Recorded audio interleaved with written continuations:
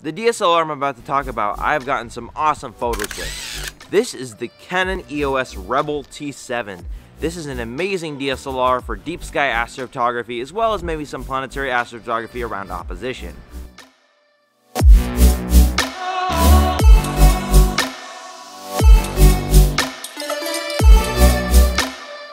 So first of all, this DSLR is only $450. This is basically when you first get it, just the DSLR itself, not with the telephoto lens, just the DSLR itself, just the regular kit, not coming with the full kit like a telephoto lens and stuff like that, just the regular kit for $450. So here are the specs about this DSLR and why it's so great.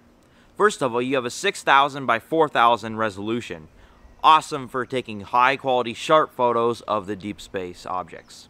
I have been looking to see what pixel size this DSLR is as well, and just to make it easier for you, it's 3.72 by 3.72, just in case you want to enter it in like the astronomy tools or something like that website. That way you can actually see your field of view when you're trying to look through it in that website.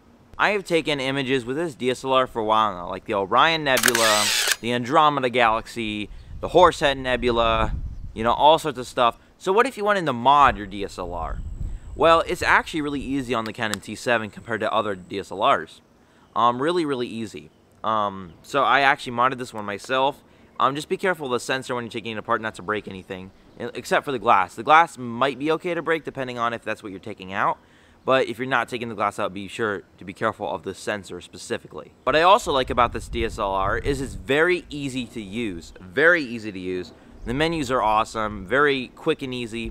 Really quick and cool. Just a great experience in terms of easy astrophotography. It also supports an intervalometer. As you can see right here, this little intervalometer support. Makes it so much easier just to take photos all night without having to press the shutter button a million times. Who wants to do that? Now in terms of the cons, there ain't many cons of this DSLR except for the noise, and of course, it doesn't have a flip out screen, which kind of sucks. The noise is pretty bad.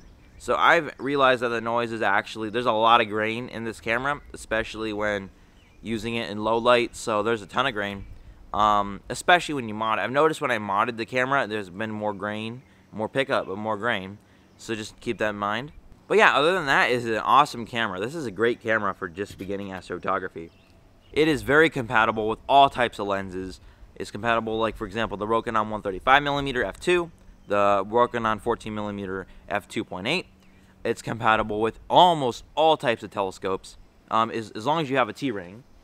So here's a T-ring. You just place it on here like this, and then you plug it into a telescope with this. It's like the eyepiece plug. Is it worth it for a beginner? I think if you're low on a budget and you want some great specs, you want some great features, you want easy to use, you want compatibility and all that kind of stuff, I'd recommend going for this DSLR. If you're looking more for like top-notch quality and your budget is higher and you're a beginner, then maybe go for a different DSLR. Alright guys, and that's pretty much it for today. If you like my video, please give it a thumbs up, and if you like my content, please subscribe. Are you considering purchasing this DSLR? Let me know down in the comments below and why. Alright, until next time, clear skies.